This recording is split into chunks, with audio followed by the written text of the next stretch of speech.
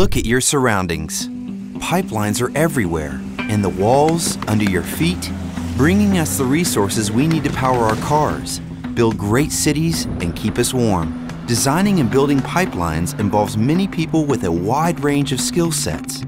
But it's not just about creating new pipelines. Managing existing pipelines is important to balance the needs of society and the needs of our environment. How it all comes together is a fascinating story. It starts in your basement and stretches across continents. It's a story made of millions of moments told by thousands of people who dedicate their careers to keeping modern life flowing.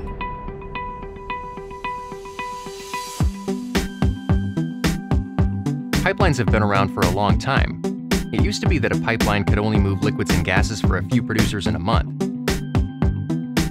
Nowadays, the same pipeline can serve hundreds of suppliers in a month. It's a huge increase in complexity. I'm Brian. I have a diploma in computer science, and I'm an IT advisor. And I'm Christine. I've been a project manager for 5 years.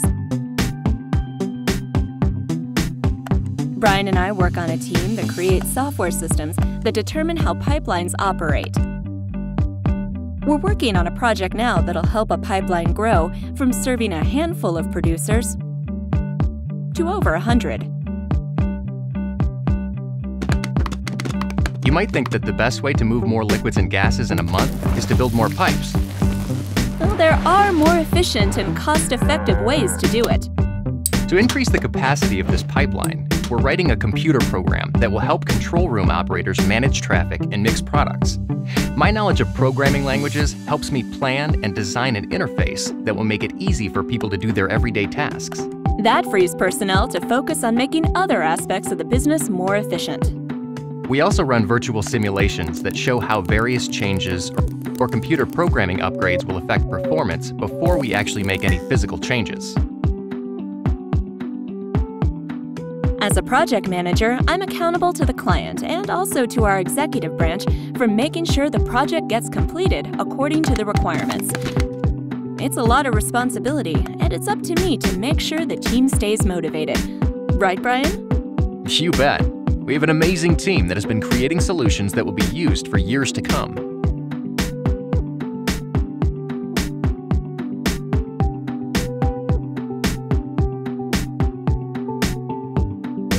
A pipeline might seem straightforward.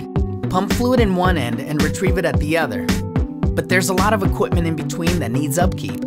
The line that my team is responsible for stretches for several hundred kilometers across a lot of remote areas.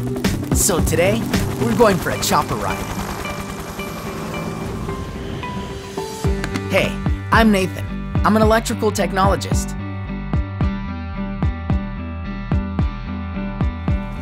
We're on our way to check some readings at a valve site. As an electrical technologist, I do a lot of different things when I'm out on the job, even helping out as a maintenance team member. Today, we're surveying the pipeline path for unusual activity. We look for wildlife, signs of corrosion, or ground settling, which could expose pipe. If we spot anything out of the ordinary, we check it out and fix the problem.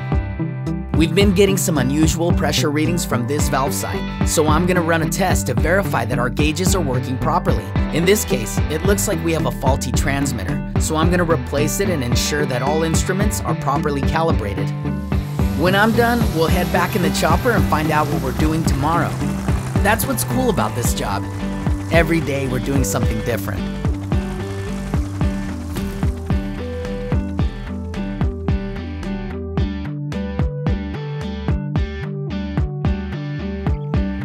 People often ask me, how can one person spend all day, every day, thinking about rust? It's actually not just one person. It's a whole team of people dedicated to corrosion prevention. I'm Julie, and I'm a senior technologist in charge of protective coatings. And I'm Russell. I'm an engineer specializing in cathodic protection. I work with Julie on the corrosion protection team.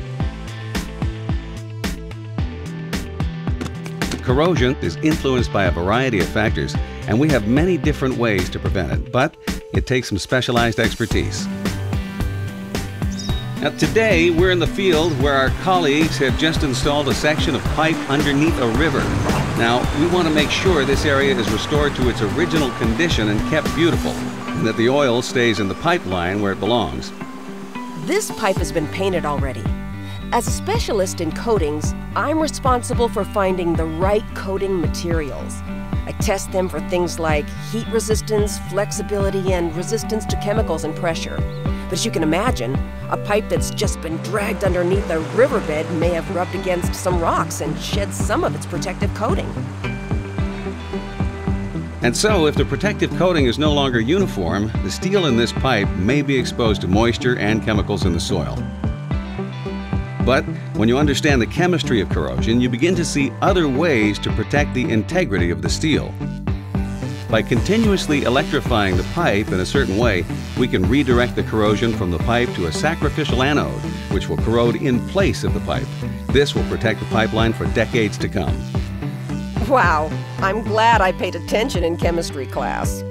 That's the great thing about corrosion protection. The scientific principles you learn in your training can extend the life of the pipeline, improve safety, and help protect the environment. And we get to visit all kinds of interesting places like this. The building and operation of pipelines is complex and challenging. Every aspect takes creative thinking. Pursuing training in engineering, science, and technology can open up countless opportunities for you in pipelines. It's a field full of exciting challenges and intriguing stories. Is the next story going to be yours?